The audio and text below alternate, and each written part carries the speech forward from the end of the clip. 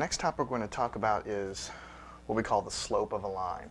You notice that in all of the equations that we worked so far, some lines look like this, some of them look like this, some of them look like this, and so on. And you can describe how that line looks by the slope. It's exactly what it sounds like. It's like going up a mountain. A steeper mountain has a steeper slope, and a really flat, piece of highway or something has a very shallow slope. And we're going to use algebra to mathematically describe slope.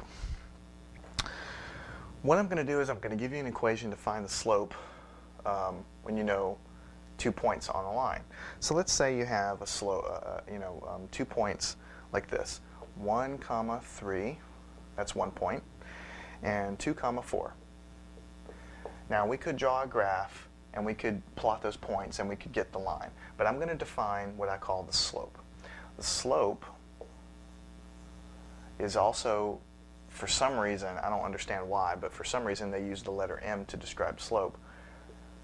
What it is it's what we call y2 minus y1 over x2 minus x1. The only reason I wrote this equation on the board like this, in this method, in this way, is because that's how it's written in the books. It's a very simple equation to understand, so don't let these little numbers fool you. All you have to do is you have to take, remember this is x comma y, you have to take the two y values and subtract them, and then the two x values and subtract them, and that's all you have to do. So let's do that for a second. Okay, let's take y2, I'm going to say 4 minus 3 over 2 minus 1.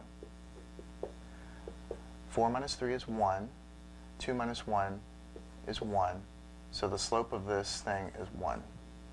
Okay, the slope of that thing is 1. Now, really, I'll just take a brief minute to explain why we're doing this, because it is kind of interesting.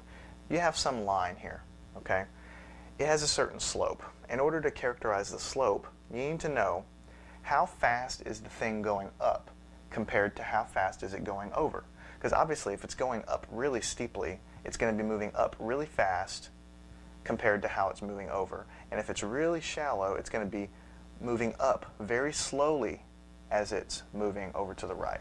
So what you're doing here is you're taking the two points on your line. Let's say 1 point was here and 1 point was here. You're taking the y value and you're subtracting them, and you're getting this distance right here. And that's how fast it goes up. And then you're taking the two x values right here and you're subtracting them here.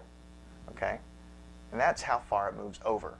And you're dividing these two numbers together, and you're coming up with kind of like a measurement of how fast it's moving up as compared to how fast it's moving over. Another really convenient way to remember this formula, M is equal to rise over run. How fast does the line go up, rise? How fast does it go over, to run?